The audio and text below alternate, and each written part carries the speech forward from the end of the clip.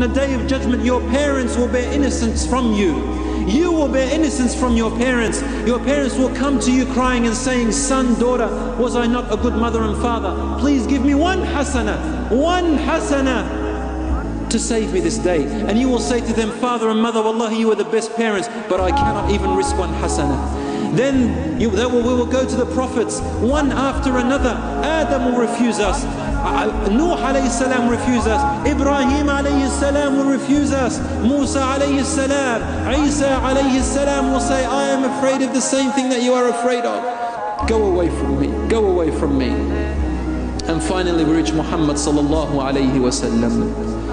And Rasulullah sallallahu alayhi wa sallam will put his head on the ground. And then he will lift it up and say, standing on the sirat above hellfire, and he will say, Allahumma ummati ummati. Oh Allah, save my ummah, save my ummah. Allah subhanahu wa ta'ala had said to him, Ya Muhammad, irfa' ra'sak, lift your head up. Washfa' tushaffa', and intercede, I will give you intercession. Was'al tu'ta, and ask for anything I will give you. And what do you think he will ask?